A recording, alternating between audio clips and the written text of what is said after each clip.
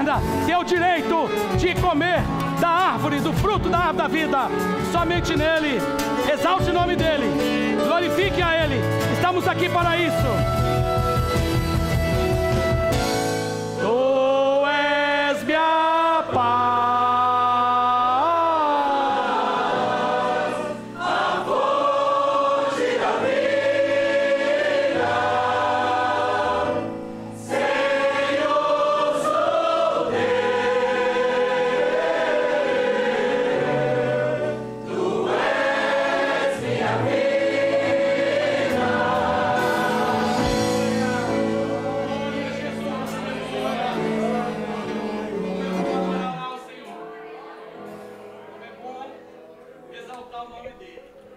How good it is to exalt His name.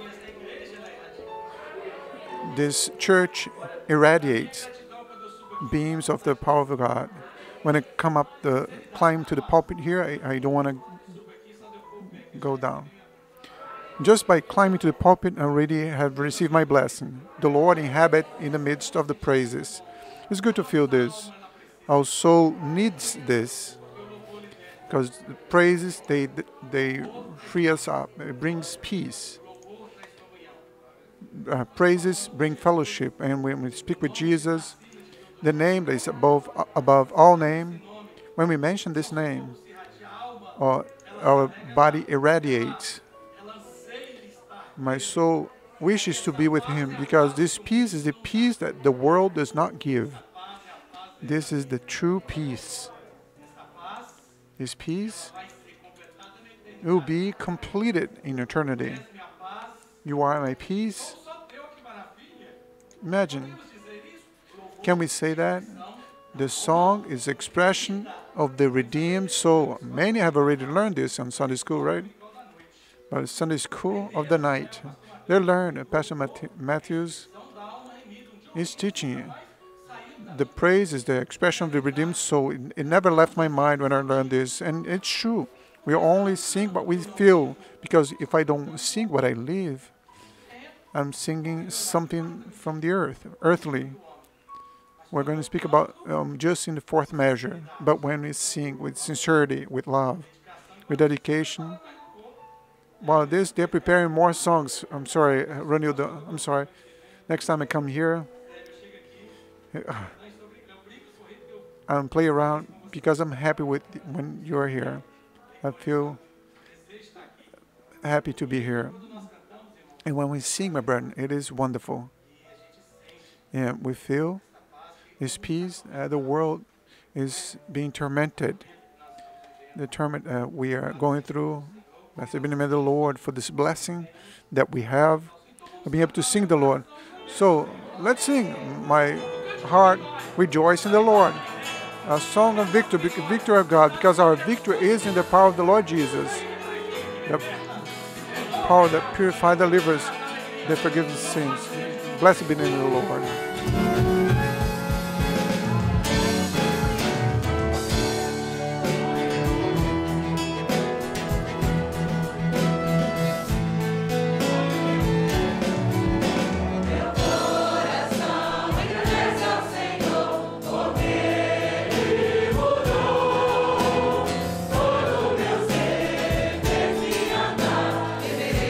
Eu não conhecia, iluminou.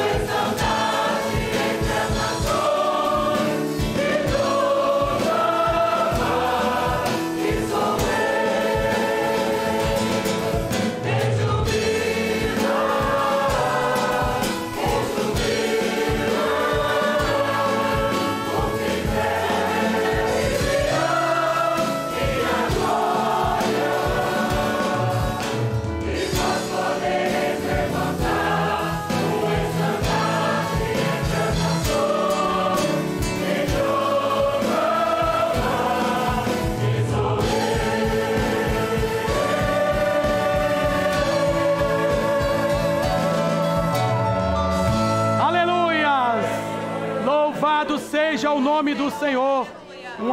Hallelujah. Blessed be the name of the Lord. A servant will be glorifying to the name of the Lord. Because we can rejoice. Hallelujah. Lord, we chose our lives, Lord.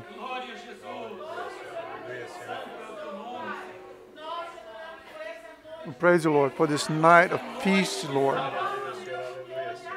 We praise you, Lord, because there is salvation in this house tonight. We glorify you for your presence in our lives. You are praised for everything in the name of Jesus. Glory to God. I'd like to greet the beloved church with the peace of the Lord Jesus. Amen. I'd like to invite everyone to stand up in reverence to reading the Word of God in the book of Prophet Ezekiel.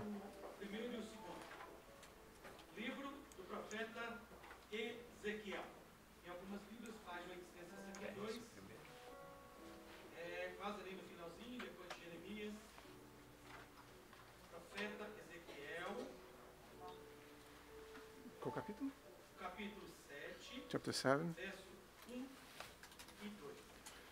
Ezekiel 7, verse 1 and 2.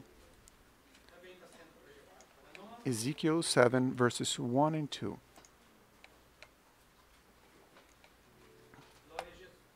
Glory to Jesus.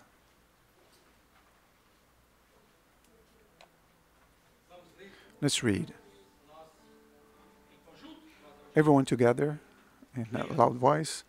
Let's read.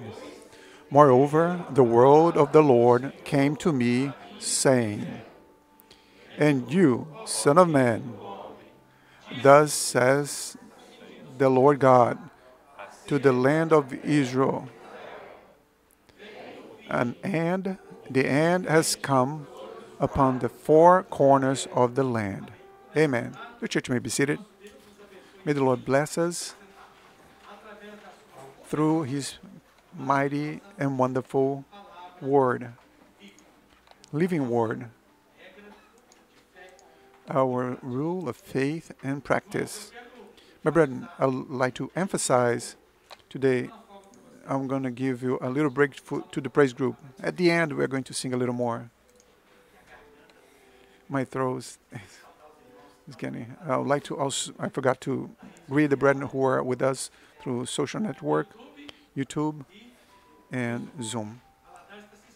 Valadares is watching. They sent a message to me saying that they're watching. My church is pleading for me there. They are liking. My brethren, the end is near. The end is near. I'm not going to speak a lot about Ezekiel. No, I'm going to speak simple things because the things of the Lord are simple.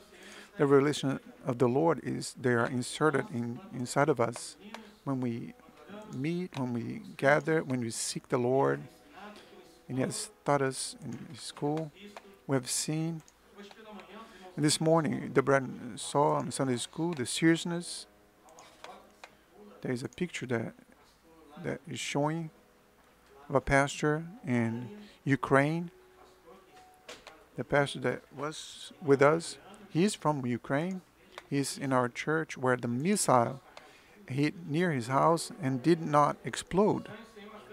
The angels of the Lord camp around the ones who serve Him and deliver them from any evil. Glory to God for this. This is the hand of God. It is the power of God. And it is interesting that when Pedro Diducci said this in the morning, I don't know if everyone watched, if everyone came here or if you watched online, but if you didn't watch, you can watch it again. There was a spiritual gift.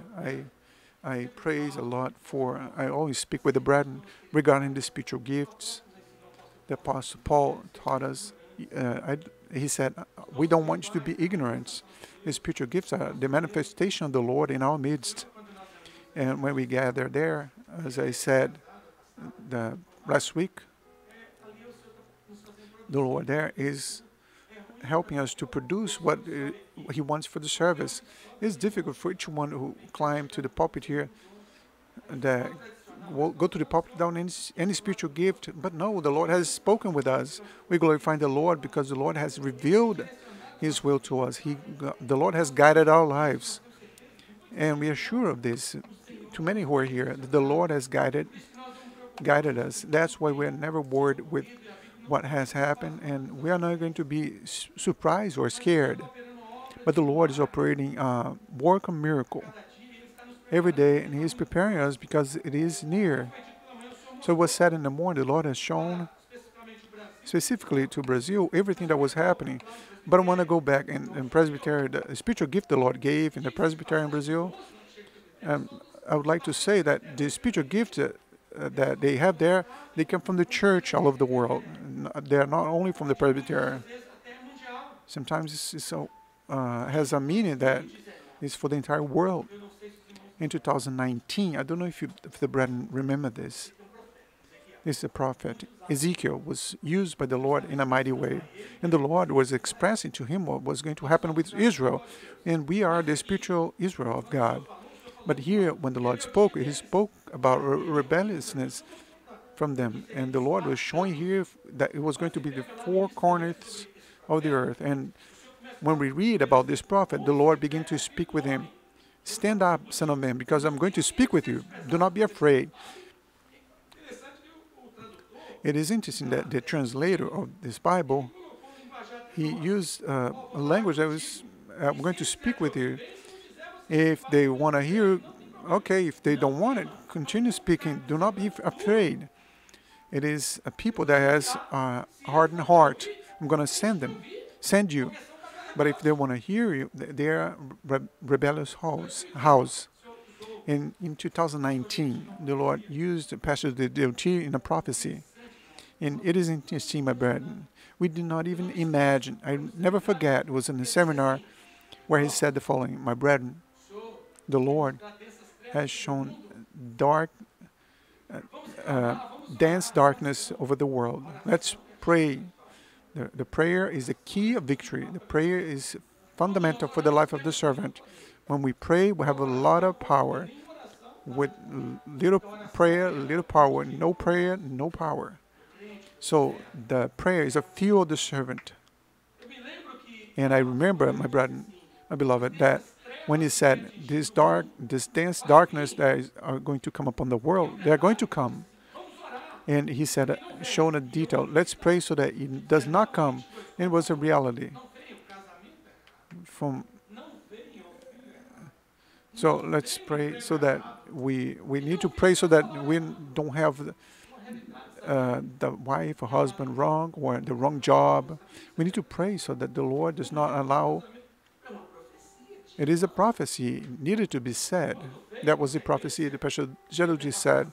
When the consequence came, the devastation, the beginning of the pandemics in 2020, a tragedy that shook up the entire world. We noticed how it was a test. We were being shaken so that the people of the world, the Lord, be aware that the end is coming. And the Bible says twice here, the end is coming. Thus says the Lord Jehovah, that according to the land of Israel, that the end is coming upon the four corners of the world, north, south, east, west. And now there is a new revelation the Lord gave. Many are going to lose jobs. Many are going to lose houses.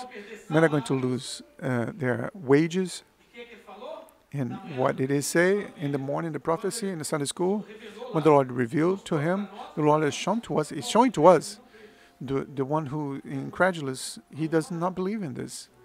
We are going to pray so that the Lord may turn this thing around. That's why when we sing, we are in this joy. We know that because the end is very near, very close. Our salvation even closer than we can even imagine. It is very close. That's when you pick up the Bible in Thessalonians 5, verse 16, actually verse 15, 17, and 18, it says, pray incessantly, rejoice always, in everything give grace, because that's the will of the Lord in Christ Jesus for you. And this one, do not extinguish, allow the Spirit to extinguish, and the vine, do not reject the prophecies. Do not reject the prophecies. The prophets are there speaking. The Lord is using. The Lord is showing. Let us not fall in our own failures, our mistakes, because prayer goes where I cannot go. The prayer reaches the place that I cannot reach. It transposes the prayer of the faith. A faithful prayer is going to save the sick. The prayer of the righteous one can do much. If if that's the will of the Lord may heal the person. Or if not, the Lord will harvest that person. But we need to hear the voice of the Lord about this moment in prayer. So to whom? To the brethren in Russia, to the brethren in Ukraine, the brethren in Kiev. We have the pastor in the north. Samika, he's from Kiev. Where is he from? He is Uzbekistan.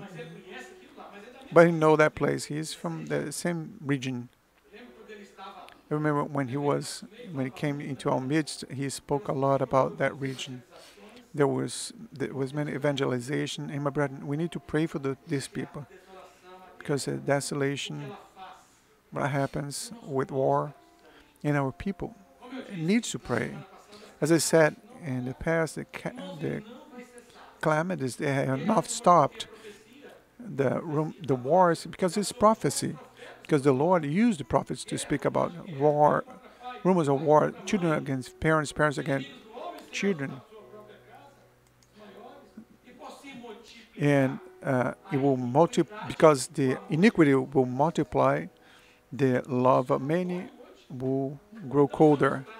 This is notorious today, and the Lord brings us here today to bring joy to us, to bring comfort to us. The Lord does that to us. As I said, He brings the spiritual gift to us, not to point out to us, to accuse us, but showing the way. So to correct us according to His love, He exhorts us with love. Because a staff and a rod bring comfort to me. He's our shepherd. He did this when he was speaking about the sister, about the praises. She was being persecuted, but the Lord said, "Do not be afraid, I am with you." The Lord also gave another spiritual gift, very interesting, regarding this that we are going through. The Lord was showing a locomotive. It was very modern. Interesting that it came from the four corners of the earth. And the name of the train station was the 8th one. Is the time of God is coming to an end. He invited and he called, enter, enter, because there's not going to be any time. So when he closed it, there was a person saying, a voice saying, the time is no longer any time. There's no more times. So tonight is the moment for us to praise the Lord with all our heart, with all our soul, with all our being. With all understand, we need to adore Him in everything, working at work, whether it's heavy or not so hard. I need to praise with my joy. I need to praise Him with everything, preparing for this, and to speak to the ones who are near. The end is near. Interesting that Hezekiah said, "Speak with the people, Lord. The near is coming. Speak with them, because I'm going to send them my wrath. Because the Lord takes away the church, so the Spirit's not going to be upon this world anymore, because the Spirit's going to be taken. He's going to go back to the place where He came from. When the church is raptured, the Holy Spirit is going to be taken away. So the ones who convince men of the sin of justice, He's no longer be here. He's not going to be on this earth anymore." So imagine the desperation. So interesting that, do you know what Pastor Jedediah said? We're living pre-tribulation, and that's true. In the morning he said, this is the pre-tribulation. The fourth trumpet is for the Lord to take us.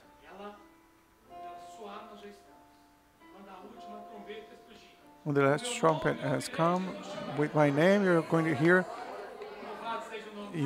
my name calling. Let's sing this song. I want to hear my name. Glory to Jesus.